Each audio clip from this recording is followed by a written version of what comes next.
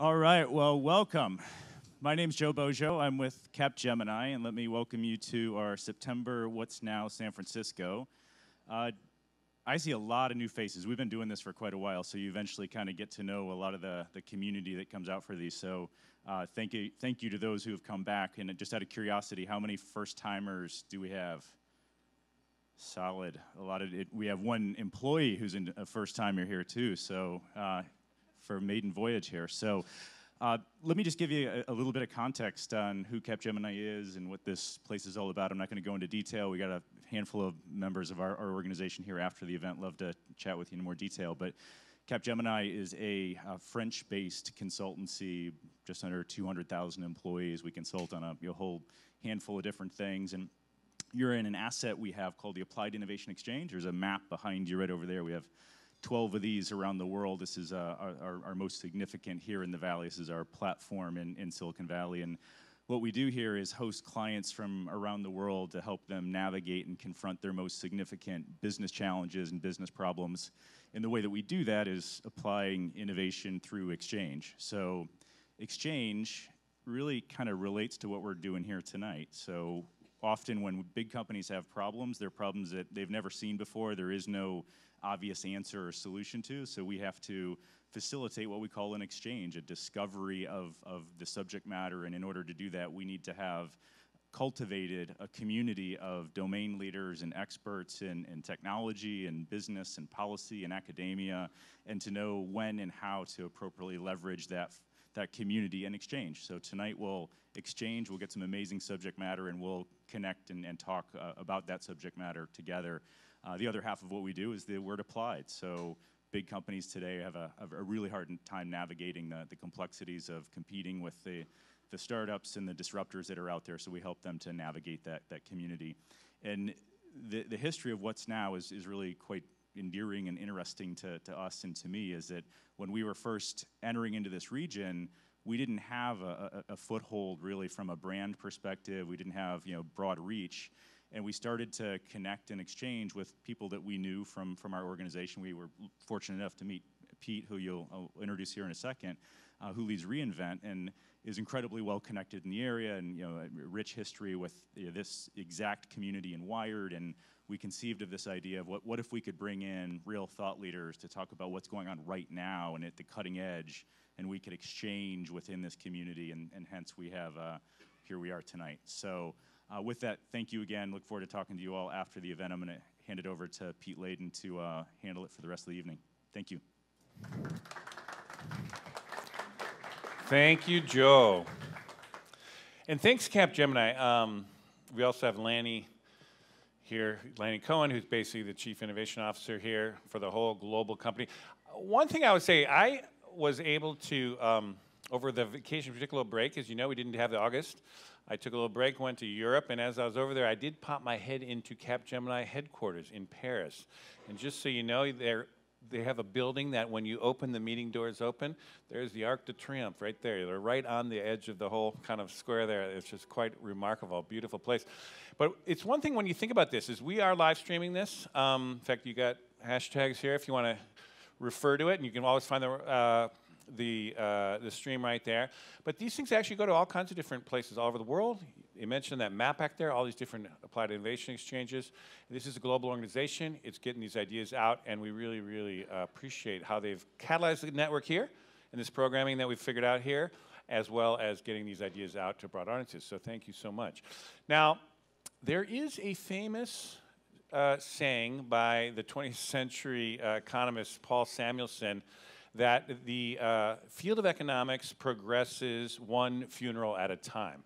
And it essentially, what he means by that, obviously, is that the field of economics, like a lot of kind of scientific areas, are dominated by the old guard that dominates the field, really has to die off to actually get the next generation to come up with really fresh new ideas, new perspectives, and really to kind of reinvent that field. And I think about that phrase when I think about our speaker tonight, Mariana Mazzucato. Now, she is, without question, one of the next the next generation of really big economists who are actually trying to fundamentally rethink the field of economics and really drive in new ideas. She is also someone who's grappling with economic issues that are of real concern to the community here in the Bay Area, the tech community, the business community, particularly around the ideas of what really drives innovation. That's been where her focus is at. We were extremely lucky that she's in town from her base in London, where she's an economics professor at University College London. She's also the founder and the director of the relatively new Institute for Innovation and Public Purpose. And she's also talking about a new book that she's just come out with, which we'll talk about in a second here, The Value of Everything. Now, this idea, though, back to that quote, it's really since the 70s, the field of economics has been kind of dominated by a kind of a way of understanding the market economy that prioritizes the value of capital as opposed to the value of labor. And the business world has kind of morphed around this kind of framework of economics to essentially lionize or to actually always try to maximize shareholder value as the main driver of what really drives businesses. And this kind of, over the last several decades, has just gotten to the point where people at the top of the economy, the top of society, have actually been extremely enriched through this kind of prioritization.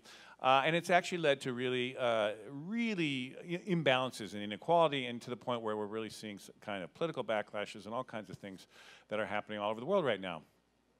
And so there is essentially this issue there. And now the tech world, when they were essentially just a small little industry, you could say, they were just part of this larger system, playing by the rules that were already established by the big boys outside of them.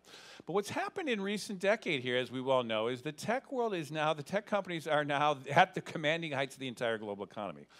And so you actually have a situation now where these companies are extremely powerful and extremely valuable now, and getting extremely profitable, you could say. Now, these are run by folks that essentially come to the mission of essentially what they're trying to do, with that idea that they want to really do change the world. And they actually have values if you really get in there, and we know them, and I know folks of these. A lot of people running these companies in this tech world are essentially, they're trying to do the right thing in many respects. They want to deal with climate change better. They want to figure out better ways to maybe move wealth around through the economy. They're very open-minded about how we can change things. And I think there's an opportunity here in the coming decade or so where we could really start to really fundamentally rethink economics and really start to think about an economics that works better for everybody over the long haul. Now, that's a debatable discussion. We can kind of talk about that a little bit later. But in this case, Mariana's new book is a really great place to start thinking about this. Because this book, her book here is The Value of Everything: Making and Taking in the Global Economy. And what she's really getting at there is what really creates value in the economy, and where is it the places that people are just extracting value, not really contributing, not really making it, but extracting it. And so from her analysis, which she'll get into in a minute here, you know, for example, the financial industry is taking way more extraction than value creation. And they're much more takers than makers in many respects, at least for a lot of what they're doing here, despite all the chest thumping of all the wealth creation that they talk about. The tech world is a little bit more complicated, a little bit more nuanced. There is some great value that's being created by the tech world, no doubt about it. On the other hand, some of that value is being created is built on value adds that, in fact, the government, federal government, through taxpayers, all of us, has actually been investing in fundamental research that has benefited and laid the groundwork for these tech companies, developing fundamentally new technologies that have been incorporated into these new technologies, these new business models. And also all of us as consumers of platforms like Facebook and Google and others, we're contributing content, and we're also opening up our data that can then essentially get monetized by these companies through advertising and the like. Yet it's the founders, the shareholders, and the venture capital and the people that have actually financed these companies that have inordinate kind of returns off of these investments they've made. And it really is reaching this kind of point where we have to maybe start fundamentally rethinking this. Mariana has actually been thinking about this. She has some provocative ideas to talk about on that. And we're going to actually have a conversation a little bit later with all of you about some of the ways that we might rethink how our ideas about big data, who owns that data, how that data, the value generated from that data could actually move around the society differently. But before we get to that, she's going to actually talk a little bit about the foundations of what her book is about and some of the core ideas I think will lay the groundwork for our discussion coming up. So with that, I think what we want to do is introduce Mariana to come up here and lay out her ideas. Thanks for coming. Thank you. Thank you, Peter. Thank you. Great. You can just start that. Okay. Ooh, wow, that's loud. So what I'd like to do is basically go through, I don't want to say 300 years of economic history because we have 30 minutes, but basically argue that the problem is not so much value extraction. That has been occurring for many years, in fact, hundreds of years. Just think of the landlords in the 1700s extracting through what Adam Smith called robbery in terms of extracting the land and charging very high prices. That's not new. What's new, and in some ways, it's especially in this part of the world, is that lots of value extraction actually occurs in the name of value creation, in the name of innovation. And this is just as true in the financial world, in the tech world, in the pharmaceutical world. And then you have the opposite case in some other parts of the economy. I'll argue that government, which doesn't actually really understand its role in co-creating value because it's actually bought into the ideology, then you get a self-fulfilling prophecy that actually is then less able to create that value. So I've sort of given you the how do you say, one-sentence summary of what I'll talk about, but I wanted to say that because, you know, value extraction and speculation, they're such strong words. And really getting to the heart of what is the problem when we confuse value extraction with value creation is what I want to talk about. And I should also say that the subtitle of the book is not makers versus takers. It's making versus, is it versus? And taking. It's a verb, right? Which basically means we can change things. Markets are outcomes. They're outcomes of the interactions between different types of actors in the economy, of business actors, different types of businesses, small, medium, and large, different types of public actors from the BBC, very important in terms of value creation in the UK, as well as departments, right, of health and energy. Increasingly, the third sector, so charities and nonprofits in areas like health and energy are incredibly important. Trade unions have been very important in, you know, creating and shaping markets. We wouldn't have well, we wouldn't have weekends. We wouldn't have the 8-hour workday without trade unions fighting for that. And those kinds of movements and fights actually help to shape markets. Carl Polanyi, by the way, was a great thinker around this, about markets being outcomes and absolutely co-created and co-shaped by all these different actors, as opposed to thinking that markets are sort of out there and, for example, policies just fixing the problems. Anyway, so what I want to do is sort of start with this great quote, Fred, I did put it up, by Big Bill Haywood, one of the first industrial trade unionists in the United States, who said something that I think really rings very today, right? Especially after the financial crisis, and also the anger that many people feel with how little change there has actually been. And of course, we're actually today, or this week, celebrating, or not celebrating, remembering 10 years since the financial crisis and asking, you know, how much has actually changed. And this quote, "The barbarous gold barons, they did not find the gold, they did not mine the gold, they did not mill the gold, but by some weird magic, alchemy, all the gold belongs to them, right? So just think of sort of the same thing that's often told or said about the financial sector. My God, huge amounts of profits being made in companies like Goldman Sachs, but what do they exactly do? And is it actually proportional to, you know, these returns, actually proportional to the kinds of contributions they're actually making to production? And, oops, that went too fast. And in fact, if you look at the history of economics, this kind of question of who's producing and who's taking, this production boundary, productive sectors. So this is what happens when you transform a PowerPoint into this cool thing that you guys use here. What's it called? Becomes fuzzy.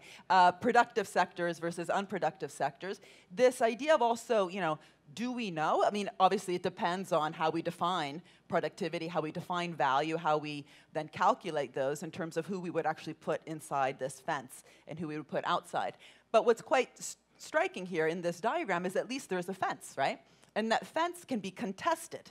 We can actually have debates. So I'll give you a bit of history in just a minute, but you know, were merchants in here or there? Were farmers here or there? Were the landlords actually helping farm labor or just extracting labor, right? So these debates And the fights, in fact, between also economists in terms of how they were thinking about these ideas kind of is represented here by the fence. But what happens when we don't debate value and we just kind of assume it and allow all sorts of self-proclamations to occur, like Lloyd Blankfein's incredible quote, 1 year after the financial crisis, just 1 year, what was it, 2009, Goldman Sachs workers are the most productive. Sorry, I feel like I'm standing in front of the slides because everyone's going like that, but they told me to stand here. The Goldman Sachs workers are the most productive in the world. You know, how you know, really?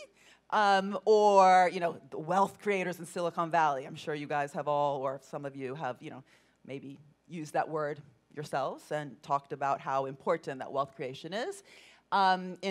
Now that we have Brexit, well, hopefully not, to be honest, it's such a mess, I don't think they're actually going to do it, not because they decide that it's a stupid idea, which it is, but they're not going to be able to manage the process. In fact, there's 4 consulting companies managing Brexit. Talk about value extraction. Anyway, in the whole Brexit debate, this whole notion of we have to ring fence, however, these really valuable sources of income and wealth in the UK, otherwise we're really going to go downhill. Financial services being seen as still incredibly valuable in the UK. And then, my God, pharmaceutical industries constantly using this word. In fact, just 2 days ago, you probably heard or read that the CEO of Nostrum Pharmaceuticals increased the price of an antibiotic drug by 400% overnight, and then justified it, saying we actually have a moral imperative to basically charge the highest prices we can in pharmaceuticals in order to bring back a return to our shareholders, right? So because, you know, we are creating value for them. Anyway, so this word is constantly being used. But if this fence is disappearing, in other words, we actually don't even know what this is because we don't really talk about value creation, value extraction, we just assume it and allow these self-proclamations to happen, we're in trouble. And the state, I'll argue in just a minute, is actually, in some ways, the opposite. We just don't hear that word. I mean, have you ever heard of the state or some sort of state agency as being wealth creating? Probably not. You hear about different types of public actors, at best as facilitating, de-risking, a word I cannot stand, and I'll tell you why later, enabling, or if you're an economist, is anyone an economist here? Okay, so I have to be careful. And, you know, fixing market failures and things like that. Anyway, so, you know, at best, the state is redistributing wealth. Anyway, so these are all things that probably shouldn't be so, you know, surprising to you. You hear these all the time, but I want to argue that these are basically just stories. Okay, they're narratives, they're discourse. There's also economics, by the way. I'm sure you know this. It's a social science. It's not a natural science. We're not talking about molecules and atoms. There's no sort of hardcore theory. It's a social science, which of course can be debated. But if the stories that we're telling about wealth creation are actually kind of built on, I don't want to say thin air, but based on these self-proclamations, we're in trouble. And Plato, smart guy, he said, storytellers rule the world, and could it be that perhaps this whole problem of the 1%, 99%, and you know what I'm talking about, actually traces itself to some of these stories that are being told. These stories are actually, in fact, key drivers of that inequality. So we can't just talk about fairness and, you know, redistributing income. We have to better understand how some of these stories about wealth creation are actually underpinning the mechanisms through which some of these really regressive policies, for example, that have also increased inequality, those policies that Piketty talks about in his great book on inequality, have actually come about through storytelling, through about value. I'll give you some examples. Anyway, so just really quickly, I probably should not have written 3 whole chapters on economic history because, you know, with Kindle, you can actually tell how much people read of a book. And apparently, Piketty's fantastic book, 6% is what people read because it was so wonderfully great, but very deep. And I must say, this part of the book tried to keep it kind of simple, but it is quite long in terms of going through 400 years of economic history. And if anything, you realize, my God, Trump has brought us back 400 years. Why? Because there have been different ways in which people have tried to, in economic theory, to think about value and this whole issue of the production boundary, where does value come from? And I'll just give you this sort of quick synopsis, especially to tell you that then a huge revolution happened here. And if you don't study history of economic thought, which unfortunately students today are not taught, and if they are, it's like really, really quickly just so you can get to the real hardcore neoclassical economics, then you don't actually realize just what a big change this was. So what am I talking about? Now, it's not surprising that in the 1600s, which was a period of big international trade, the mercantilists, just think of the Navigation Acts of 1651, put a lot of emphasis on value actually happening through exchange. So they really cared about terms of trade. They cared about the NAFTA kind of deals and how that might be actually screwing over one part of the population over another, so they needed to get the prices right, whether it was about obsessing about exchange rates or trade. And in some ways, the big departure, though, then happens here with the physiocrats in the agricultural period in the 1700s, because unlike the mercantilists, they started to do what later the classicals did, which was actually to position their understanding of value on production, on actually objective conditions, not just trade and prices and exchange rates. And so it's not surprising, right? So this was an agricultural time, and they really believed that farm labor was actually, the key source of within that production boundary. That's where value occurred, and they were extremely concerned with reproduction of the system. So to make sure that the revenues that were actually being earned from farm labor weren't siphoned out of the system. I think I have do I? Yes, it's coming. They had the first spreadsheet ever. Here it is. So in 1700, amazing. This was the Tableau économique from François Quesnay. And what he was concerned with, in fact, all the physiocrats was to make sure that the productive class, what they were actually producing, the farmers, was not then siphoned off too much outside from the sterile class, the landlords, but also the merchant class, the proprietors, had to, sort of remain efficient and make sure that merchants and the trade that the mercantilists had been worried about so much wasn't actually taking up too much of the material. So they did these really high-level, if you want, calculations, and their main concern was to make sure that you didn't get what we have today, which is a huge amount of hoarding, right? In the US, we have over $2 trillion being hoarded. And I'll also talk about another huge problem related to that in a minute, which is financialization. Anyway, farming and farm labor to them was the source of value. Later, with the Industrial Revolution in the 1800s, Adam Smith, David Ricardo, and Karl Marx, we call them the classical economists, not to be confused with the neoclassical economists, focused on labor, industrial labor as being key. And if you read Wealth of Nations, which I'm sure you all have, I'm sure they wouldn't have hired you in your great tech jobs if you hadn't read Adam Smith, David Ricardo, and especially Karl Marx, which you should, by the way. Basically, all he talked about was innovation. This is why Adam Smith and the Wealth of Nations spent so much time talking about the division of labor. They really cared about production, understanding how both technology, so machinery, but also how you organize a factory, or any sort of production today, affected productivity, because productivity was seen as being the key source of growth. Today, we would still argue that's true.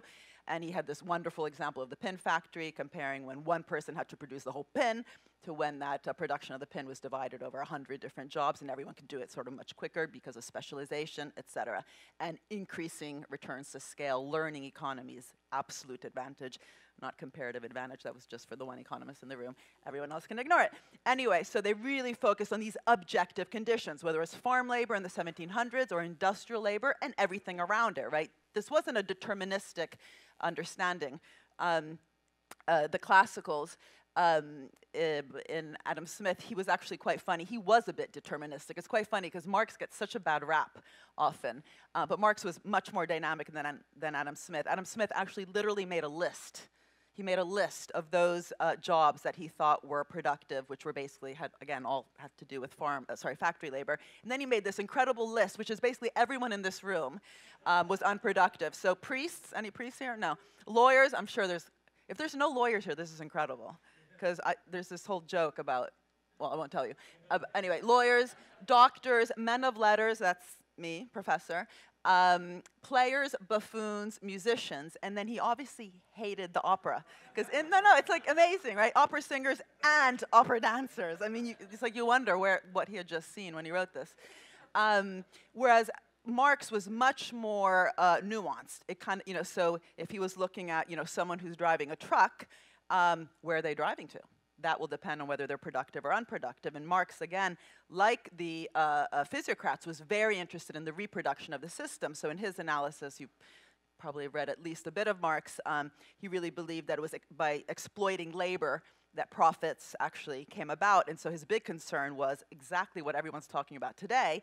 When you have the robots, or mechanization in his words, what is actually going to happen to the system in terms of if robots or machines are taking over labor and increasing capital labor ratio, what's that going to actually do to the ability of the system to reproduce itself, given that the system is based on exploiting labor? That's a bit different from what we're talking about today, but the big question today of what's going to happen when the robots take jobs, when this robotization of the economy is also producing fewer skills in the labor force, lower ability to actually adapt to these big changes.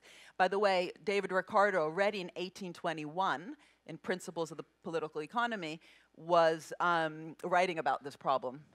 He wrote a chapter called On Machinery. Can't believe I remember this, chapter 31 of Principles of Political Economy, where he basically said we're in trouble. These machines are taking jobs. Then what you had for 200 years was, yes, that's true, machines did take jobs, so it's nothing new today that robots are taking jobs. Machines were taking jobs, but as long as profits were reinvested, right, machines A take over this amount of labor, but then the profits being earned here are reinvested in another part of the economy, new jobs flourished, right? New skills also were formed. When that stops, and I'll come to this in a minute, call this financialization, when you have a lack of reinvestment of profits in the economy, that's when you get a huge problem. That's actually when the jobs problem arises, but that's different from saying it's the robots. Anyway, just to say, they really, really worried about that whole question. And in this analysis, precisely because they actually made this list, again, in Marx it was much more dynamic, then they also had to quite explicitly think about, well, what is value extraction? And it came down to, again, if you want an objective understanding of, someone perhaps charging for something without actually producing much. Literally think of a troll under a bridge who's charging just across the bridge. So that would be sort of the landlord situation. Or, extracting from the system that they were operating in much more than they were actually doing. So a disproportion between, in using modern parlance, risks and returns. And in this case, why this is so important is that unlike in modern economics, where rents are seen as basically these transient, temporary states, which are due to some sort of monopolistic power, so a deviation from what's considered to be a competitive price, which can be then competed away by removing different types of barriers. For the classicals, rent was basically unearned income, doing something, well, actually doing very little and yet earning a lot of income, right? So unearned income. And Adam Smith was so, even more extreme than that, saying rent is robbery, rent is actually theft. So reap where they never sowed, exactly kind of Big Bill Haywood's point.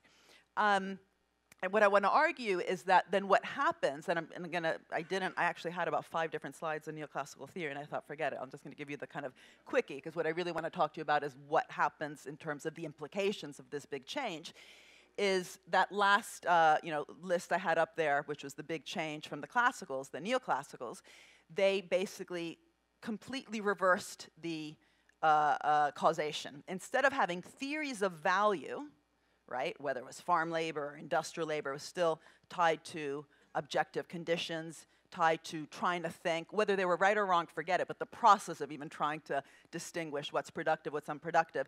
Theories of value that also then turned into their understanding of prices, the logic that then occurred under neoclassical economics, which put all the emphasis on preferences, supply and demand curves, marginal utility curves, individuals, whether they are in factories, managers or laborers, maximizing their decisions on whether to work or not, right? So wages in neoclassical theory are based on your preferences for work versus leisure.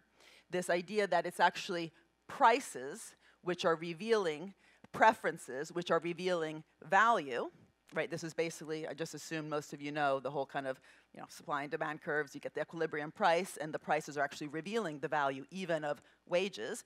That completely changed the logic, right? So instead of having a theory of value that determines the theory of price, you had theories of price determining what's valuable. And what I want to argue is that what this ends up doing, this subjectification of value, so focusing on preferences, individual choices, versus an objective analysis of production, basically made that production boundary disappear, and then facilitated what I mentioned in the beginning, which is this ability. So it didn't cause, but it facilitated the ability of value extraction to pass for value creation. And what I want to do with the rest of my time is to talk about the implications of that for huge things, for how we measure output, GDP, for how we think about government, which I already mentioned before, for how we think about prices in areas that are as essential as medicines, for how we thought about the financial sector, and how we currently are thinking about platform capitalism and the big challenges for the tech community. And I actually wanted to spend most of that discussion, as we talked about before, Peter, around platform capitalism and the future of the digital economy with the Q&A, so we can all sort of reflect on the implications of this for this part of the world. But basically what I want to argue is that when we no longer have, again, a focus on production itself, changes in the division of labor, changes in production, and we have a change from an objective to a subjective analysis, we then allow these kind of statements to be made with a straight face, right? Because if we're actually measuring value by prices, then if you have a very high salary, well, then you must be very valuable. That's why my brother always says to me, if you're so smart, why the hell are you not earning, millions? Anyway. So the first, the first, GDP. Now, part of this problem is a problem that I think, quite a few people know. So even when I teach macro, at least when I used to teach macro when I was still a PhD student trying to make some money, macro 101, it'd be really fun to tell students, do you realize that if you marry your cleaner, GDP goes down, right? Which, why is that? Well, your cleaner, you were hopefully paying him or her, and then you marry him or her, they might still be cleaning, but you're not paying them, so GDP will go down, right? Because we're only including in GDP those items that have prices. We're not actually making value judgments. Same thing with pollution. If we pollute, GDP, what happens to GDP? It goes up, right? Because you got to clean it. So there's a price that's actually paid, that you pay to clean, if you're paying people who are cleaning it, and that will increase GDP, whereas actually that negative effect doesn't. Now, that's pretty well known. What's not well known, and is more of an implication of what I was talking about in terms of value extraction, is that, well, in fact, I'll just like quickly the history behind this, that some areas, like finance, hedge funds, credit default swaps, all sorts of quick trades, are they creating value or not? So up until the 1970s, most of the financial sector was not even included in GDP. So for the same reason that Social Security payments still don't go in, because they're literally just moving money around, right? There's money here, and then it gets redistributed there. You're not going to add it. It's not going to be included in GDP, because GDP, think of how national income and product accounts are done. We're only including new products and services that, again, have prices to them. So you wouldn't include just a transfer, right? So finance, most of the financial sector was basically seen like that, just moving money around. And so the only type of finance that was going into GDP was services in the financial sector that charged fees because they had a price, right? Because we determine value based on things that have prices. So if you went to a mortgage provider and they charged you a fee to get your mortgage, you would, that would increase GDP. But net interest payments, the difference between what banks were earning in interest and what they were paying out in interest, hadn't been until then included, because it was seen, again, as just a transfer, basically as rent, right? Rent is just a transfer. And so the problem is, and I have some data there from Andy Haldane, who's the chief economist, he's a very, very smart guy at the Bank of England. They started realizing, the guys, mainly guys, who were at the UN looking at the national accounts, the SNA group, Standard National Accounts, I think it's called, that we have a problem here. There's this huge thing in the economy called finance, and it's much greater than what we have been accounting for, so we better, what should we do? And instead of saying, what is it? Should we actually include it in GDP? Is it creating value or not? The idea was basically, we better give it a name. These net interest payments, let's give it a name. So what did they give it? What name did they give it? For the commercial banks, they called it financial intermediation. And for the investment banks, they called it risk-taking. And then they put it in, right? So it just gives you an example of, oh, we got a problem. That gray curve there is financial intermediation. It's completely outpacing the rest of the economy. must be valuable.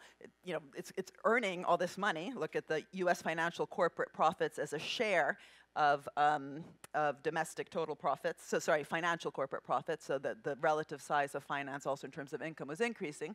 Let's give it a name. Gave it a name. Put it into GDP without any sort of value judgment of that kind of Smith, buffoons, players, opera singers type. Issues around corporate governance. Peter talked about shareholder value. Similarly, this obsession with maximization of shareholder value, which many people have tackled.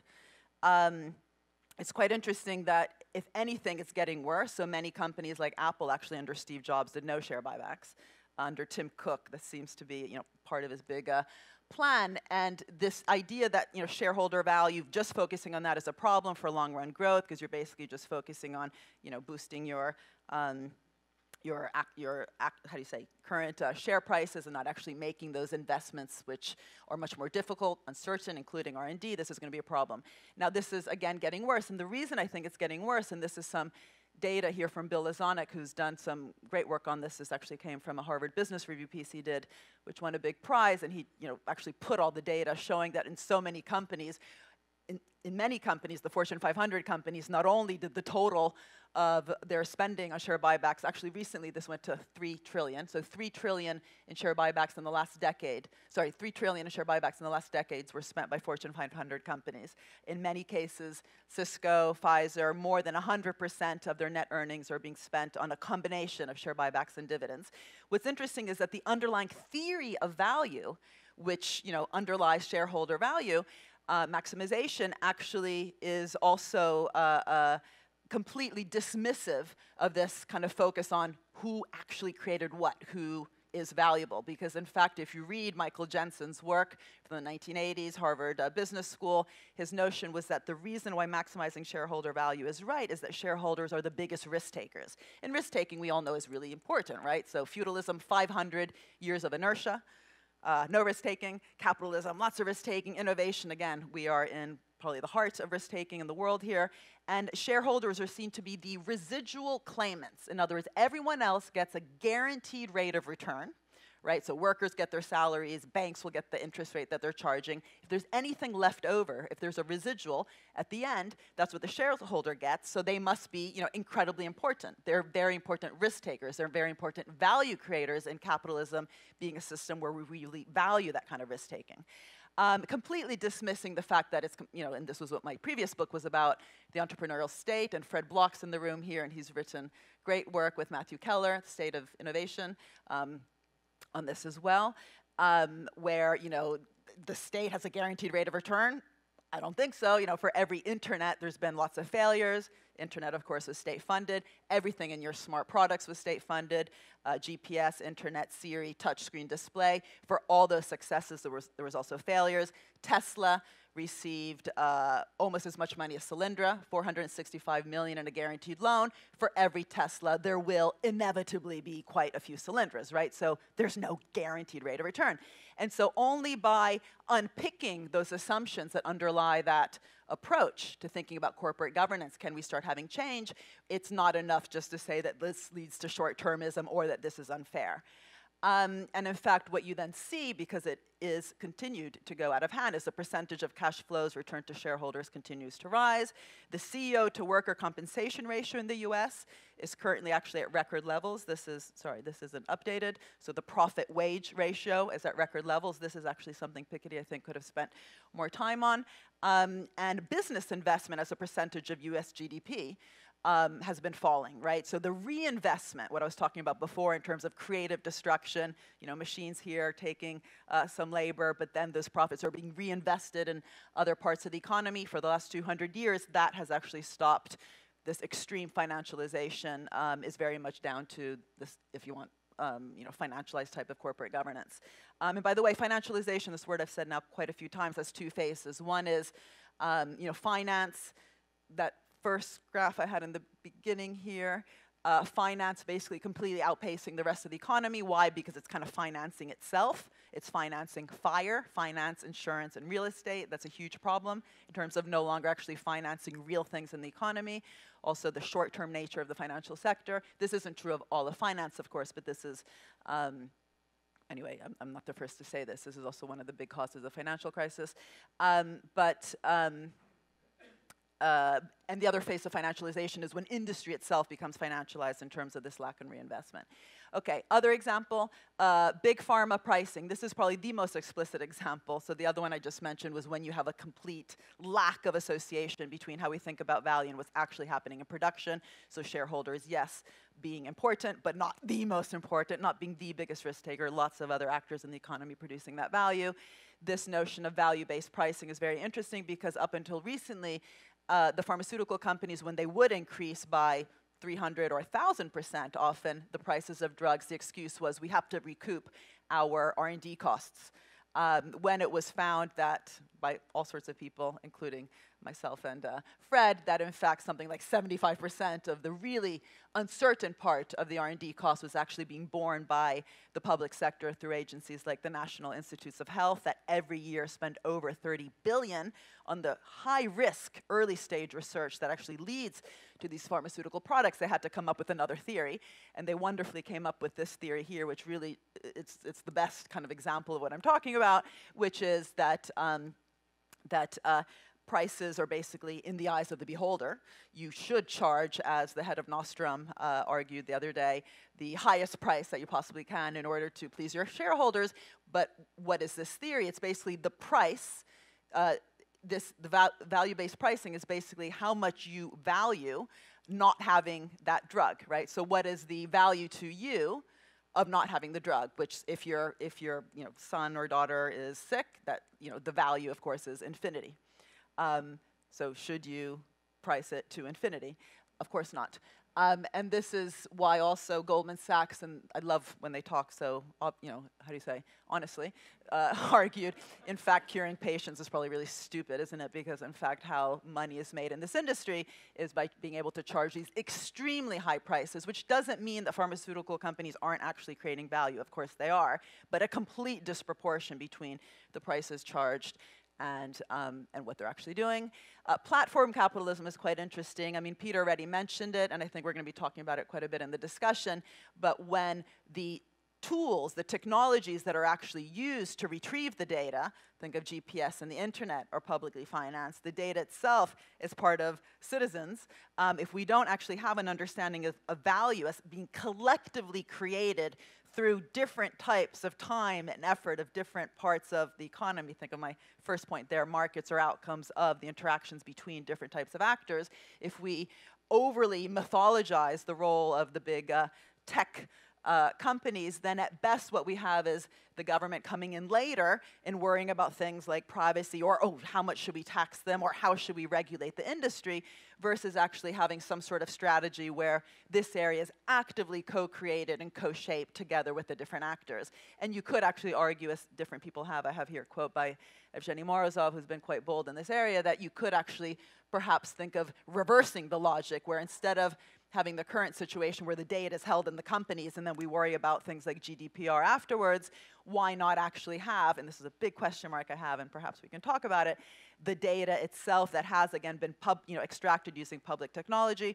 from people actually be housed in some sort of public repository, have some sort of external council advisory board with really smart people like you guys, but also as we would treat different areas like human rights, where you do have public bodies, advisory councils with different types of people, thinking about the kinds of conditions that should actually be in place in order for companies to use particular types of data, but also fees, why not?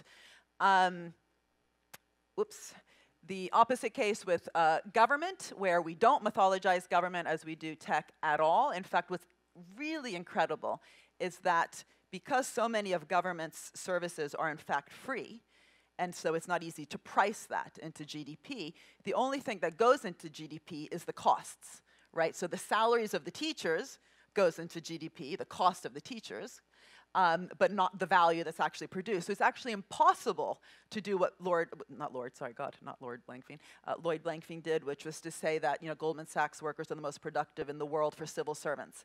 You can't, because we can't actually measure their productivity in terms of, because we don't have really proper measures of the value that they're creating because it's not priced. But more generally, what we also have is a huge not just ideology, but we have particular theoretical frameworks in economics, like public choice theory, which have basically convinced many people that government failures are even worse than market failures.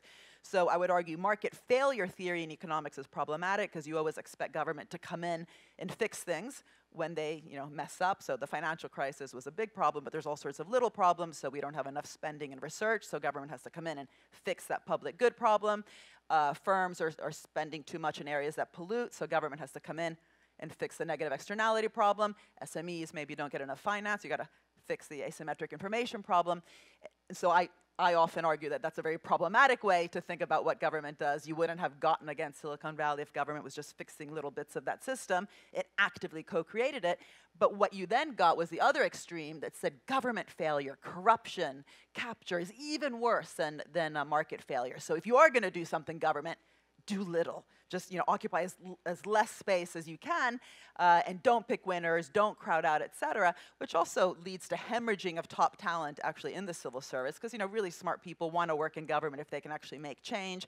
That's why Steve Chu, Nobel Prize-winning physicist, recently was running the DOE. He was actually given a huge remit from Obama to direct the $800 billion stimulus program. That was a rare sort of moment of boldness in recent years in the US government, but surely the moonshot kind of programs also attracted great people into government. As soon as you start telling government, oh, be careful, you're just there to facilitate, de-risk, and enable business, it also affects who wants to go into government, but also affects what government can do and whether it even thinks it should have the capacities and capabilities, strategic management, decision sciences, organizational behavior, all these great things that managers learn in business schools. Should civil servants also be studying those? Of course not. They're not creating value. They should just worry about rules of the game, leveling the playing field, regulation. So they don't even invest in their own knowledge, right? So you get a self-fulfilling prophecy. Anyway, so this is the other extreme, that we don't know how to value government because of this price problem. And that is just about, again, how we put it into GDP, but also because we don't have an actual understanding of the objective conditions under which government has been so important. We actually haven't theorized how it has co-created the value. It hasn't just redistributed the value or fixed some sort of market failure. And so you get this kind of constant, sorry, I had to make this for a TED talk I gave years ago, but it took so long. I have to, just to justify the time that it took, put it up on anything I do. But you'd have to see the whole TED talk to understand what all these different things are. It was a proper TED, the one that Chris Anderson does, and stressed me out so much by saying, are you ready? Are you ready? Are you ready? Are you ready? Anyway, so, this kind of assumption, this self-fulfilling prophecy, all the, cool guys are here, even though I must say Kafka is better looking than Zuckerberg. But anyway, and these guys here are just moving papers around. That actually ends up creating that system. Last slide, what to do, okay? And again, I'm sure that the discussion will focus on this quite a bit.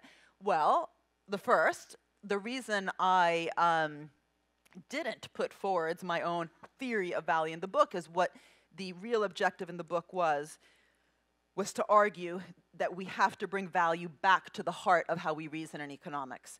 We don't even use the word anymore, right? It's not in the textbooks. It's just Econ 101. It's actually gone to business schools. In business schools, you learn about value all the time. Again, shareholder value chains, shared value, all sorts of different ways that we talk about it. But it's really kind of fuzzy and flimsy. And that has itself made it really easy for the word to then be used in this very loose way. And again, then be used also to lobby for quite regressive policies. It was actually the VC community that lobbied for one of the most regressive policies ever, which was the reduction of capital gains tax by almost 50% in 4 years at the end of the 1970s. It was the first thing that the National Venture Capital Association sort of thought to do in government, which was not very also honest, because what we know VCs have done historically was actually follow very ambitious and courageous pots of government money. So in biotech, they came in 20 years after the NIH laid out the groundwork. They don't actually look at capital gains. That just increases profits. But profits are, again, as I mentioned, at record levels today. And in fact, you needed Warren Buffett, who's not a communist, to say, can you please stop? Stop reducing my capital gains tax. I don't even look at it. I invest when I see an opportunity. And these opportunities have actually been collectively produced. Value has been collectively produced, but when you no longer have a focus on production and how it's changing and just allow prices to reveal value, it becomes really hard to theorize about that. So, these stakeholder types of capitalism in Northern Europe, one thing is just to say they have stakeholder governance, they have trade union on the board. Another thing is actually to have a proper framework within economic theory that is able to also theorize about value as collectively produced. Markets can, in fact, be shaped and co-created. We can actually move things from being unproductive to productive. That's why I don't like makers and takers. I like making and taking. Why not have a serious reform of finance, which we didn't do? That's why we're in a mess today. I hate to tell you, but the source of the crisis was private debt, not public debt. And the ratio of private debt to disposable income today is back at record levels. Wages have not increased, so people have to still take out credit in order to retain their living standards. We did not reform finance. We still have lots of speculative finance. We don't have patient, long-term committed finance, except in some rare parts of the world. China, by the way, has learned the lessons in Silicon Valley. We often in our community say that the US talks Jefferson but acts Hamilton. Well, China is acting and talking Hamilton and is actually setting up those kinds of state institutions that actually back Silicon Valley, from the DARPA, NIH, SBIR, NSF. China's massively investing in those. Trump, by the way, is the first US president ever. He's very unique, Trump. Maybe you don't know that, to try to really attack these institutions. So the first thing he did in his first week in office was go after ARPA-E, the sister organization of DARPA and the Department of Energy, which is really smart if you want to destroy the state. You don't just cut the budget. Budgets come and go. Destroy the institutions. They can take 50 years to come back. Anyway, so we can steer activities in the production boundaries. We can reform finance to nurture what Minsky called the capital development of the economy. We can definancialize the real economy. We used to do this, by the way. Where do you think Bell Labs came from? Everyone knows about Bell Labs, hopefully, here in San Francisco. Very important R&D laboratory inside AT&T. It actually came from a time when government was actually quite confident about its role in the economy, and in order for AT&T to retain its government-granted monopoly, it had to reinvest its profits back in the economy into big innovation beyond just telecoms, and their answer was Bell Labs. So conditions attached to all these different types of government investments instead of just sort of a giveaway. We could also actually reform the way we do IPR patent system. Currently, it's very problematic. We're patenting increasingly upstream. The tools for research are being patented. Patents are very wide. There could be different conditions on the, what can be patented, given precisely the fact that lots of this research was also publicly financed. So the public return has to be that once the patent is up, it's fully diffused. That's the whole point of actually writing things down, as opposed to the Middle Ages where it was all about secrecy. But if in the meantime you've patented so upstream that the tools are patented, you've actually blocked science. Anyway, so those could be different ways to put conditions. Delinking drug prices from perceived value. There are all sorts of areas that you could say, like you could use prizes to fund research in different types of drugs, as opposed to expecting pharmaceutical companies to recoup their investments through prices, even though, as I mentioned before, even that approach is problematic because many of those investments weren't even coming from the businesses. And we could actually have ambitious public policy to really very explicitly co-create value through public purpose. This is why I've set up this institute around public purpose. We could actually have moonshots, just like going to the moon and back again was a great, bold thing. Why not actually have, bold moonshot kind of attempts in areas basically to tackle the SDGs, so health, energy, and equality, but transforming these broad challenges into concrete missions. Why? Because that would be a way to actually very explicitly admit that the role of public policy is to co-create, and then, of course, you would welcome lots of bottom-up experimentation through the different tools, as we already have grants and loans, et cetera. You couldn't do this top-down, but these would also be also a way, if you want to put conditions in place for these massive amounts of public investments, but to actually tackle societal goals. And again, this is why I'm using a lot of my time to build actually this department. One of the things that we're actually trying to do is to set up an MPA, a Master's in Public Administration, which gets civil servants to rethink the kind of things they've learned in public choice theory in terms of what their role in the economy is.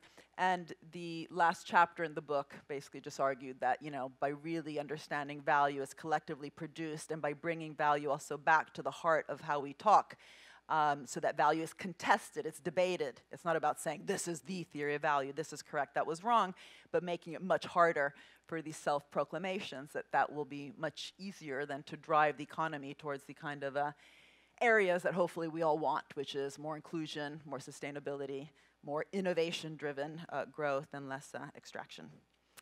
That's it.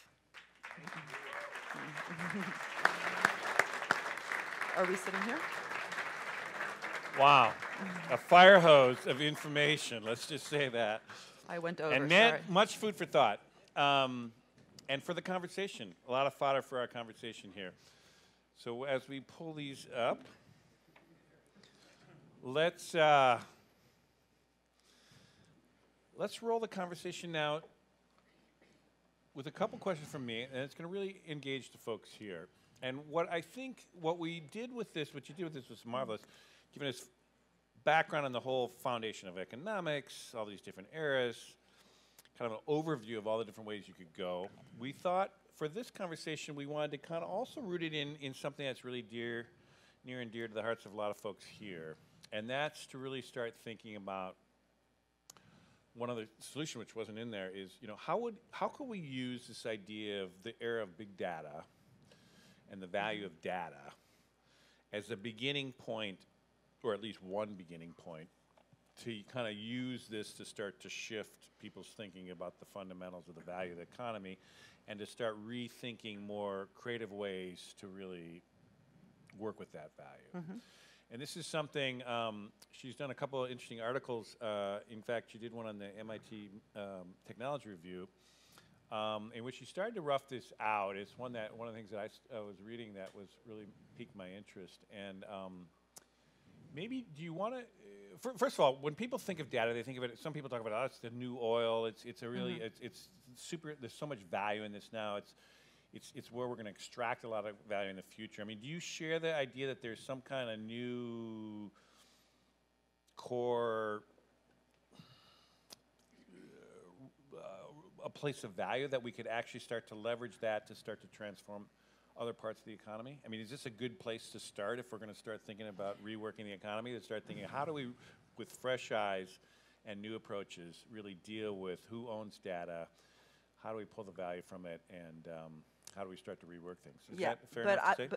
Yes, but I would start with a more ambitious kind of issue, which is, what are we interested, why are we interested in big data? Data? Do you say data or data? Why am I saying data? I say data. What? Yeah. Oh, so he's the weird one. Oh, I thought like tomato. I was like, oh my God, is this the English thing? Okay. Okay, so it's data. Okay, we'll go with data for you. How do you say patent? Do you say patent or patent? Patent. Patent. I say patent. Okay. Okay. My wife Anyway. is British. We have this problem all the time. So, I mean, I even see it with green, right? So innovation has not just a rate, but a direction, right? So I think these questions are about directionality. And it's not just that, what can you do with a hammer? You can both build a house and kill someone. What can you do with big data? You can do all sorts of harm, but you could also do all sorts of good. But these directions in the past have actually been actively shaped. And I'm always struck how in England, for example, in the UK, but I think this is actually in the world, so big data has been massively used for some areas, like personalized medicine has really benefited from the data revolution, whereas other things haven't at all, but not because they're not amenable to it, but because we just haven't wanted to, right? So social housing, in the UK, we recently had something incredibly condescending, even though I must say that after spending a day in San Francisco, I'm shocked by your problems, And I have American citizenship, so don't take this too terribly. But I think it's shameful, the level of poverty that I see in the streets here. There's no other word for it. I mean, I was crying this morning. It is, there's homelessness everywhere, but I've never seen it to the extreme that I've seen here. Anyway, and the level of sickness, how many sick people in the streets. But social housing, which is a huge issue in terms of how best to structure basically the welfare state, in the UK they just had something called the bedroom tax. And it was this long, drawn-out process where politicians thought about it. It basically came down to the simplest, you can't even say the word algorithm. How many bedrooms do you have? How many kids do you have? If one number is bigger than the other one, you're out. Yeah, so you leave a social housing, an estate, that's what do they call them, projects here, that you might have lived in for a long time, your kids are in school, but because they wanted to, implement austerity, they also started to cut budgets around social housing, and they implemented this incredibly simplistic, it's like a barbaric kind of rule in terms of, all the thought that went into it, which was basically zero, when the data that they had on those people was huge. We know there's very little data on rich people, right? The Panama Papers thing, we realized just how much secrecy. There's so much information on low-income people, because to get into those houses, they had to, fill out all these forms, often what schools their kids go to, if a child is autistic, if, all sorts of things about the family. None of that was used to make these choices. So, just to give an example, so much, and then you have increasing returns, right? When you do start applying big data questions to a particular area, then that takes off, just in the same way that when, with the engines that we have in our cars, initially there was different choices. And almost by historical accident, the internal combustion engine got a bit of a head start, and it actually became the best just because innovation is subject to these very strong increasing returns. Same thing with the QWERTY keyboard, that we're all using. It's definitely not the best one, but just because it got, for historical accident, because people were typing so fast the keyboards were jamming, they decided that that was the better keyboard to have, so people would type slower. Makes no sense to have it today, but again, increasing returns. We all learned that one. For God's sakes, do not change it, right? So, well, so we're early enough in the big data we're world early that we enough. could actually start Well, we could shifting actually, but where does that come from? It definitely doesn't come just from the tech community saying, oh, this, it comes from an actively, a collective understanding. Again, what kind of society do we want to live in? And I mentioned green before. What's really interesting that Germany has done recently in order to have a massive green transition of their country is they really use the word green to mean direction. So the Energiewende mission, I was talking about missions at the end, is about a massive green transformation of the whole country. So even steel, and you don't think of steel when you think of an energy transition, right, has lowered its material content a lot, but because it was guided to, they had to, everyone had to change. But how they changed, everyone was allowed to do how they wanted. It wasn't sort of a top-down kind of Soviet planning kind of system. But they had that idea that we want to, just like China, $1.7 trillion they're spending today in, changing how production, consumption, and distribution are done in a green direction. That requires a plan. And so I think what we don't have today with big data and AI, we have an assumption that somehow, this is all just good, it's driving the future of innovation, forgetting also that lots of the technology, again, has come from the public sector, but I don't want to always come out with that because it sounds like it's the only thing I'm saying. But, how do we want to shape this thing? And if we keep thinking of regulation as something that comes in post facto, it's going to be really hard. Fracking, by the way, I don't know if I mentioned, was also publicly financed, and we were just worried about fracking afterwards. The whole point of saying that actually, the state has been transformational is not to say the state is good. The state does a lot of stupid things as well. But as soon as you admit that the state can be transformational, not just fixing things on the sides, we better have a serious debate in society. What are we financing? How are we financing it? How can we shape things in a particular way? And I think we're living in an era where we no longer kind of do that. And so big data presents us a challenge of what is it for and how can we actively co-create this space so we don't need regulation to come in later, always catching up, out of breath. We have to, tax this or... Well, so, and we're going to get to open it up here in a second here, but so let's think about that for a second. So you've got Europe's all freaking out about privacy and data. I'm not freaking out. Why are you saying freaking out? Well, I mean, the U.S. too. I mean, well, I'm just saying, we have a moment here where we could actually do something transformative. Whether it's the European initiatives or whether it's the United States now starting to wrap their heads around this. How could we do it differently? I mean, just talk through just one idea there, and I'd love to open it up to other folks too if they can think about this. But like, could we actually say that data is, you talked about it as a public good, that it wouldn't be owned by the company? It could be a public good. It could be. Because you talk about how would a system work where then the company, if they wanted to use that data, would essentially have to pay for use of that data to actually? That would be very static, right? I mean, that would also assume that we even know what the data. I mean, so many uses and ways that we are extracting data today were maybe unforeseeable yesterday, right? So you'd have to have a very flexible system. But we can, when we put our minds to things that we care about, we do construct institutions that are really complex. I mean, the welfare state, for God's sakes, was really complex. It was an institution. It wasn't just this thing that happened one day to the next, right? We have set up extreme, United Nations, very complex institution. Why can't we set up some institutions that are creative? They shouldn't be static. It shouldn't be impeding innovation. This whole notion that anytime you have regulation or some sort of governance of a system, it's going to impede innovation. Again, the whole point of with reminding people how much government has done for innovation is to say, let's just get over that, right? We know that's ideology. Let's be adults in the room. How can we actually structure perhaps institutional and social innovations that would allow that relationship to, I don't want to say reverse, because then it does sound like the companies are always there just kind of having to pay or to sign some sort of document of conditions. But again, I mean, just put blankly, that people's data is incredibly important to their future reputations, to their ability to get jobs, to their, again, privacy. This is obviously so important, like human rights. There's, I would treat it almost as a human right, and give it as much seriousness as we give human rights in terms of having to think about what is the right type of governance structure, but set up that governance structure so it's driven by the kind of innovative energy that the DARPAs have, which are also, governed by all sorts of planning mechanisms and not stifling innovation. I don't know. I mean, I really would love to open it to the floor to have people think about how might we do this? Let's put our minds to it. Instead of this, juxtaposition, my little TED Talk thing there, all this innovation is going to get stifled by, Margaret Vestager, who I love. She's really, I think, the hero today of being able to. Is there anyone else? Okay, so here's a guy right here. I mean, well, let's run there's a couple of hands going up here. What we're going to do is make sure the mic, as is our way, just stand up and introduce you. I know it's right here, this guy in the sport coat here. Just stand up and introduce yourself and say, and again, it doesn't have to be exactly on this topic, but if you have something to contribute to this, do this.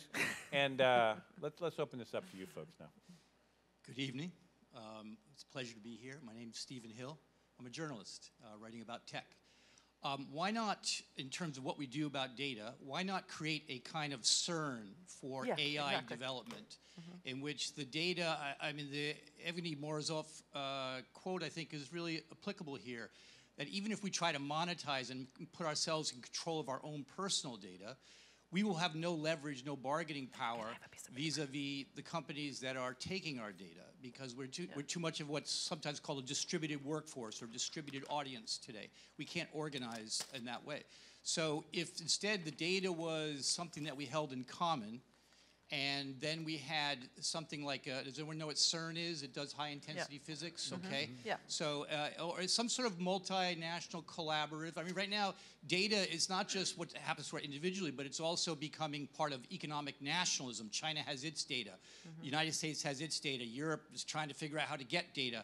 I mean, we had this beautiful dream of an open internet, and that dream is dead.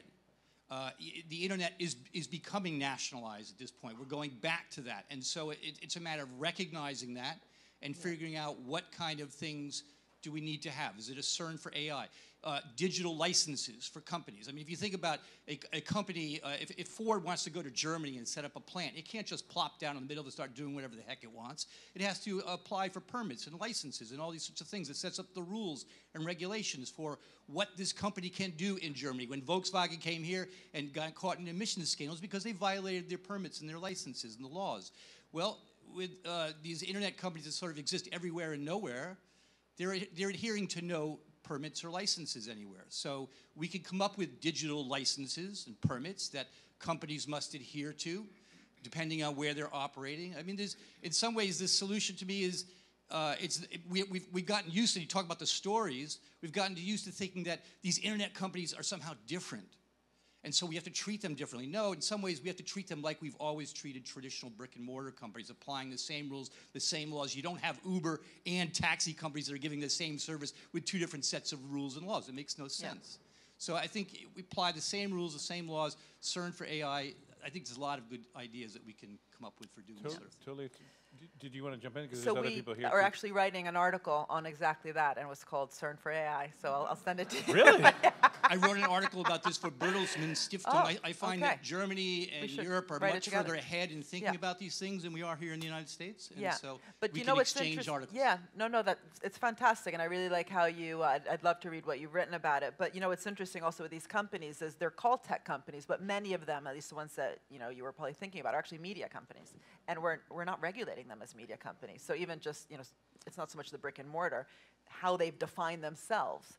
And just really quickly, in terms of rules, it's amazing how the companies themselves are setting rules all the time, right? They have actually set rules that determine who we can interact with, who we can know, all sorts of rules that govern how we interact in the system. But that's not seen as kind of rules and regulations, right? They're kind of seen as just being very creative. And then as soon as the governments are trying to set some rules and regulations for these companies, that's going to cause all sorts of impediment to innovation. But the question is, what kind of rules and why? We got a lot of people want to say something to say here, but so let's go here quick. Amit Pradhan. I'm chairman of an AI company and president of Silicon Valley Blockchain Society. So you can see where I'm going with this. So I think we have a conversation about data in a very abstract form, and in reality, you can actually think about data as, I like to call it, the AI of you and the AI of us, right? And that's where kind of that line between personal data and personal data that goes and adds value to when you think about it from a healthcare perspective. And 95% of the world doesn't live in the bubbles that we live in. They don't understand data in the way that we do. So when we think about the monetization of it, in reality, if we start thinking about just giving people agency over that data, and now we can use things like the blockchain to keep a track of what value is being generated from that data as it transitions to the AI of us, as it starts aggregating value, whether it goes through large companies, I call them the GAFA BAT, Google, Apple, Facebook, Amazon, Baidu, Alibaba, Tencent. But regardless of that, as it transitions through, we now have an ability to track its value. And so when we think about, should companies just pay people for using data and kind of flatten that fee and everyone pays 10 cents, it doesn't make sense. Yeah. But from a capitalist viewpoint, as that data aggregates value, we can start driving value back to that AI of us because it contributed to the AI of you. And there's a lot of interesting models to do that. There's a lot of interesting platforms and technology to do that. We're working on some of that stuff.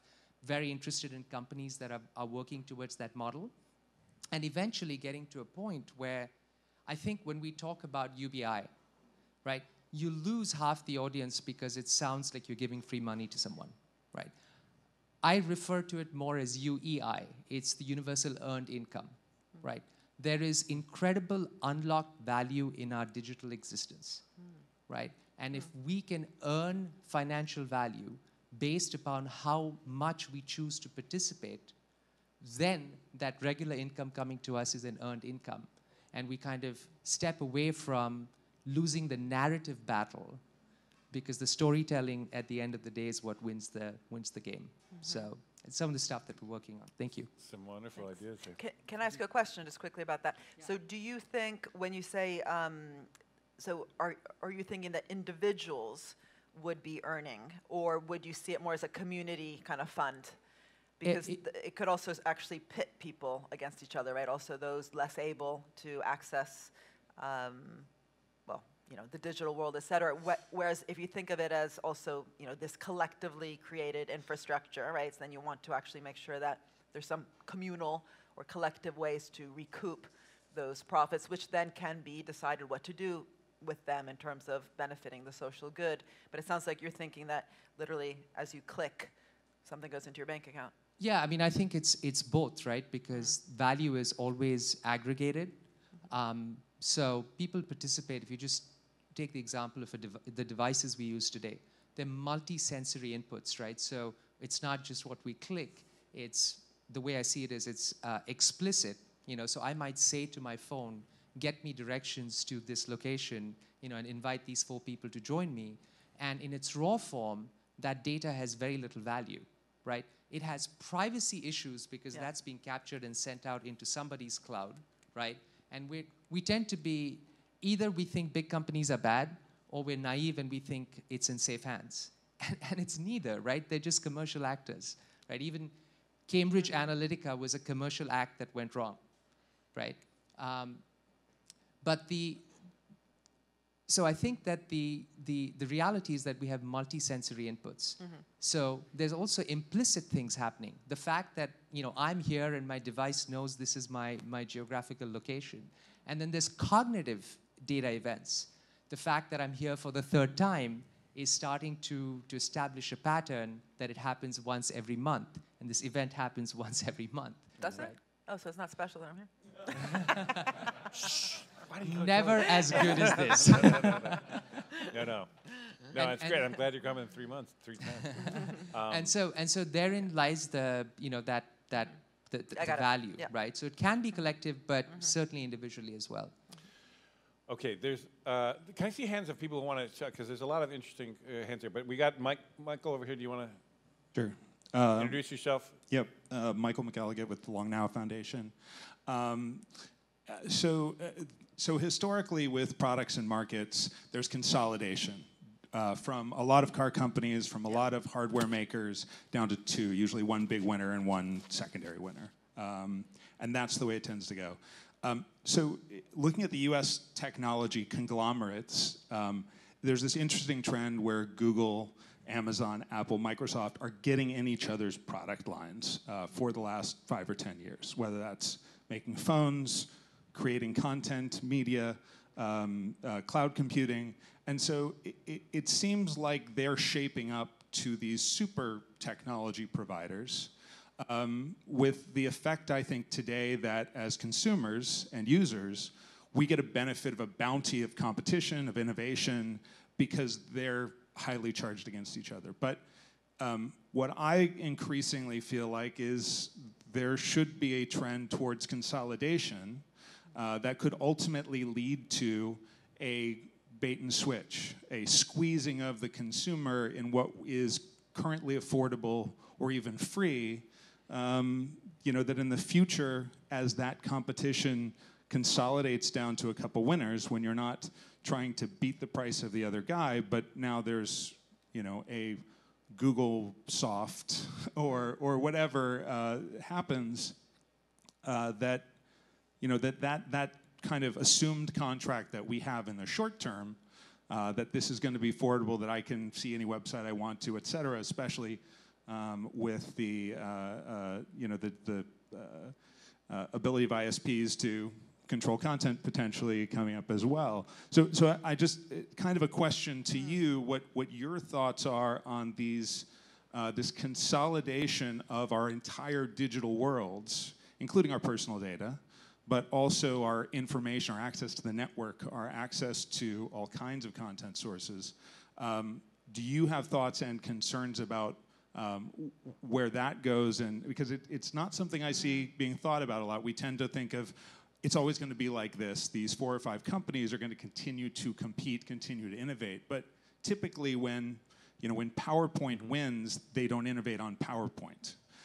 When the browser wars happened, as soon as Internet Explorer won, they stopped improving the browser. If our entire digital world is held by one of those companies or a couple of those companies, innovation doesn't necessarily happen if it's only up to the market. Yeah. So before I even started, oh, sorry, can I answer that? Yeah, no, go ahead. Okay. No, I'm just looking for I used to study that question in other sectors. So my PhD was actually looking at computers and automobiles in terms of these consolidation effects, and actually shampoo too. So shampoo is the only industry that never actually consolidated. But almost every industry did exactly what you said, which is, and it's almost always after like 23 years, something happens in the 23rd year that you go from like, 300 to 30, from 30 to 3. But what's really interesting is that antitrust policy then focused too much on the number, which the risk is you're sort of doing that or not, I'm not sure. But it's never really been the number of companies that mattered, right? So if GM, Ford, and Chrysler were actually competing through innovation, then does it matter that there's 3 versus 200? There's plenty of industries where you might have 200, think of shampoos, and it's not that innovative. And so the real question is, how are firms competing? Are they competing through marketing? Are they competing through fooling people? Are they actually competing through innovation? Think of Walmart and Costco are 2 great companies to think about because they're in the same exact sector, but they actually have completely different business models. Walmart's business model is basically Marx's labor exploitation. Costco is actually through innovation. They have similar profit margins, but their way of thinking about how to do that is very different. So Costco workers are unionized, et cetera. So the real question, I think, is what do we know in this fang dang bang area of how the firms are competing, and that then again comes down to the degree to which lots of the sources of the profits are or are not based on advertising. How much? Google apparently, when it bought Uber, at least this is what the Uber drivers tell me, Uber's gone downhill because the technology is not working that great. So is it true or not that when these big companies then are purchasing these smaller guys, the small companies then actually suffer inside, perhaps also because of the financialization question? I think these are fundamentally big questions that are, and sometimes not necessarily because of the consolidation question. It's more what's happening, how are they competing, how are they adding value? And if you look again at the Bell Labs question, that was a very large company that actually remained quite functional. Cisco itself was quite functional up until a certain point. It was a very large company, but when it became ultra financialized, very different. So when today companies are bought up by Pfizer or Cisco, their life is very different from being bought up, say, by Ericsson, which continues actually to innovate and to reinvest its profits. One thing I'd just add to this, though, and again, there is a kind of a way of thinking of these big companies as super resistant to change. And I kind of hinted at this in my intro. And my own consistent being around here for the last 25 years is I think there's a lot of openness to potentially system changes on more macro levels that these tech companies would be not just amenable to be going along with, but potentially could champion. Now, this could be more too idealistic, but I do think that there's something in this community I would just like to keep throwing out there that it's not clear to me that the tech industry is like the oil industry was, or the finance industry is in Wall Street, or whatever else, that there's a kind of a different thing going here. Now, maybe I might be wrong on that, but that it's a younger there's often younger generations, there's a generational change of a lot of leadership there, it's a relatively young industry. There's a lot of things that I just think we should take. Which industry is not young when it begins?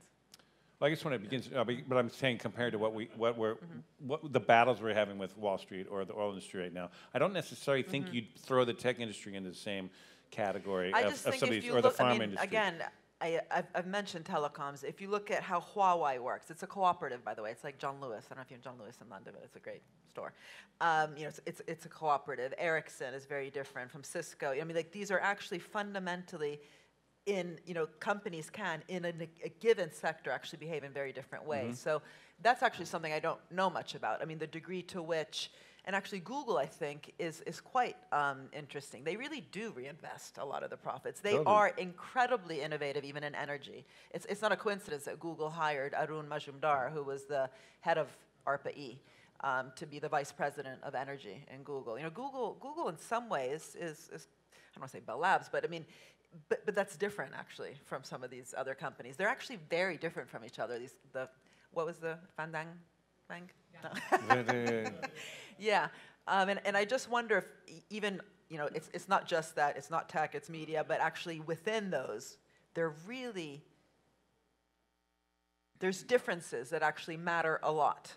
And just saying Steve Jobs didn't do share buybacks, Tim Cook does. That's just again, I don't want to always bring it back to share buybacks, but there's different ways to run these companies. There's different ways that they could be competing. There's different ways that they could be engaging with government. Just think of Peter Thiel. Yikes. And Elon Musk. And, they talk about government in very different ways. So I think it'd be very interesting to think about what is the kind of conversation that we think should be happening between entrepreneurs in the valley and governments that instead of asking for different type of favors, which will again increase profits even more, to really actively shape together with civil society organizations, right? It shouldn't just be tech and government, with with labor unions, bring them together in some sort of forum, not just an event, but again, in a CERN type organization to think about the future of this industry.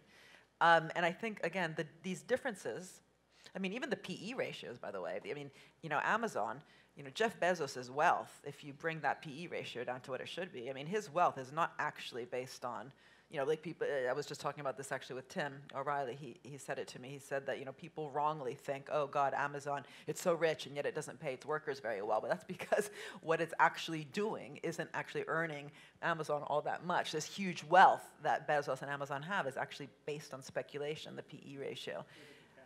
Sorry? If you look at the cash holdings of Yeah. Amazon, Yeah.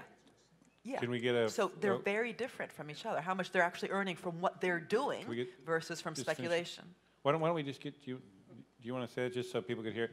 well, could you introduce yourself too? I'm Quentin Hardy. I work for Google Cloud. And he used to be, well, he's still a great journalist, but used to be at the New York Times. Kind.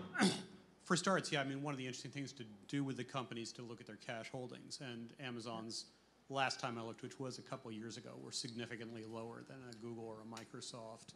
I have no idea what Huawei's got on hand or whether they disclose.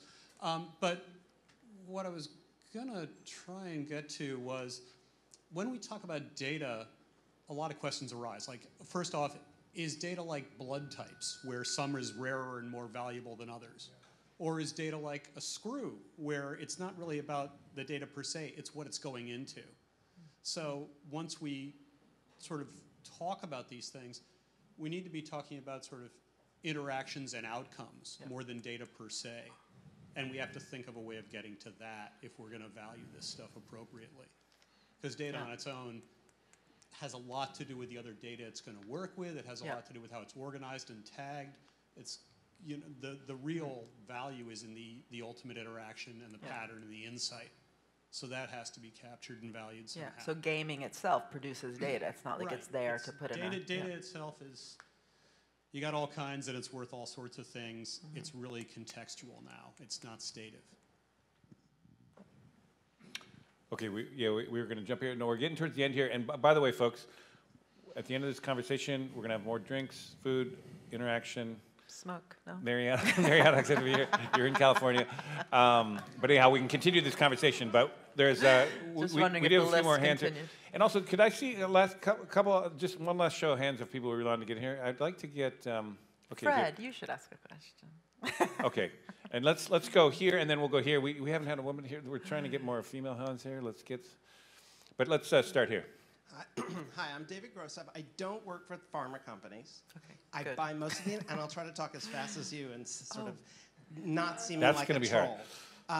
So I buy most of the analysis in the book, The Truth About the Drug Companies. Drug companies corrupt medical education, medical publishing, politics. They buy politicians. They buy pricing power. They really corrupt the regulators. Nonetheless, I found myself very doubtful about what you were saying. There's no successful example of bounties really working. There's no successful model of blended, multiple bottom line, successful broad-scale drug development institutionally, which you might imagine that you could have sort of B Corp type management of pharma companies. Those don't exist yet. Right now, we have this sociopath model of drug companies, and they work for branded drugs and generics. And you mentioned a generic example, which is a regulatory failure as much as any other, because the regulators knocked out everybody but Nostrum as the alternative to the branded product. They'd been losing money before. Maybe they were losing money because they had better manufacturer and they were a less efficient producer at higher quality that the market wasn't paying for. And now today, they get to cash in. So why is that bad and outrageous, and why is there a need for fundamental change unless you're interested in a more fundamental change in corporate governance? As for the idea that basic research produces some very, very significant chunk of the value chain in the branded drugs, and the patents are somehow overly rent-seeking tools.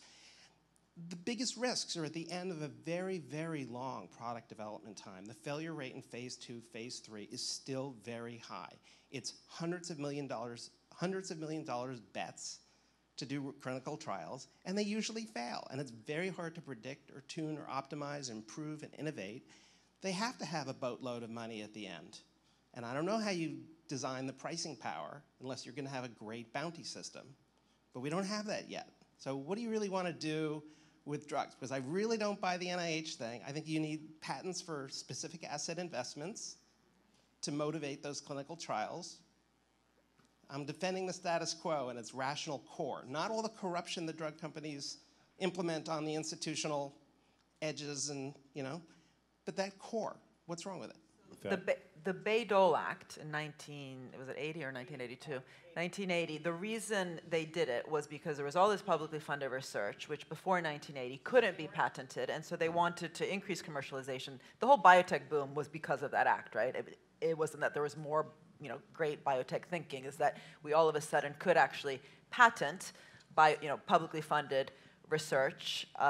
The researchers in the universities actually set up their startups through those patents. That could have worked fine. That could have actually done what Bayh-Dole was supposed to do, which was to allow this great science, instead of to stay in the academies, to actually allow it to be, create commercialization in the real economy.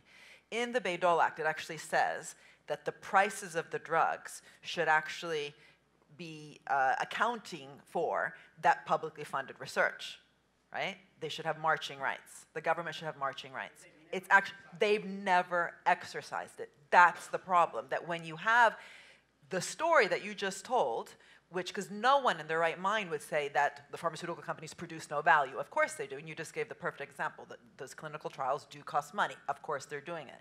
But the drug prices, the level of drug prices, you think that, again, the value-based pricing model is the right model to account for what pharmaceutical companies actually did? They're basically working on that part of the innovation chain, which is much less uncertain, right? It simply isn't true that they are, again, the biggest risk takers, that they are taking on the extreme uncertainty. The NIH kinds of funds, and they're global funds, the MRC in the UK exists as well, is often taking the really high extreme risk in the early stage. It's not that they're the only players. The point is, if you don't then think about that collective group of different actors, including big pharma, they do produce value. If you don't admit that there are other actors, then we end up with the pricing model, which is based on a myth. And in fact, the value-based pricing model is kind of an extreme form of that myth, because it's literally what the market will bear. So that would be fine if you didn't have any public investments, A, and B, if these things were not essential. We're not talking about cars or luxury vehicles or jewelry. We're talking about an area which, if you don't have it, you die. So why not treat it like the military? The military, when we want to fight a war, they have very strong missions. They do bring in the private sector, but they bring them in through prizes, and then you get different types of private providers coming in to build a bomb or an innovation that the military needs to achieve a goal. Right? You wouldn't want to do that for building cars, perhaps, but for really important areas, question mark, might we think about, sorry? Food. I'm not talking about nationalization. See, this is the thing. It always goes back to socialism or capitalism. This is capitalism. We're only talking about capitalism. We're talking about capitalism which has huge public involvement. So we're not talking about the free market. In Adam Smith, by the way, free market meant free from rent. It wasn't free from the state. And when you have a weak state, you have huge amounts of rent seeking. In fact, the pharmaceutical companies are massive rent seekers. So it's not about, do we want to nationalize the industries? Do we want to actually co-create this industry, which it already is? The state is already putting in all this money, but without actually a strategic view of what the hell it's doing, which it does have in the military. Surprise, surprise. And it's not that I want to make things like the military. I don't like war. But it's surprising that when you actually really care about something like winning the war, you are not naive.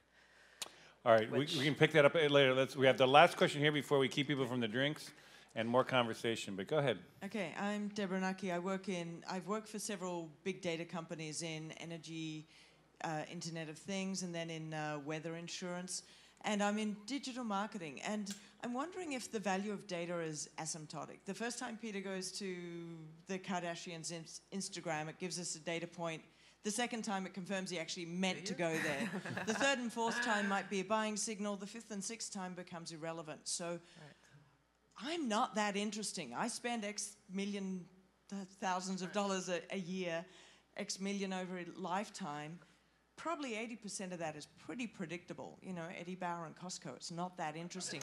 So where is the value in data beyond a certain level? I mean, the weather industry was interesting because they were bringing really different data sets together. But consumer data, you know, where does it peak? How do you actually monetize it? This is definitely for the people behind Well, it's kind of you. what you're saying too. I mean, it's just similar to what Quentin was saying at some level. But It's a very good question. And again, and also, what is small data? I mean, what is it? Did we ever have it?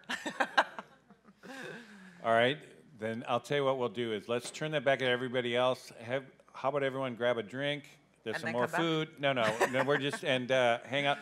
Mariana will be here. But anyhow, thank you so much. And let's give a big hand to Mariana for stimulating us and thinking hard about very difficult issues.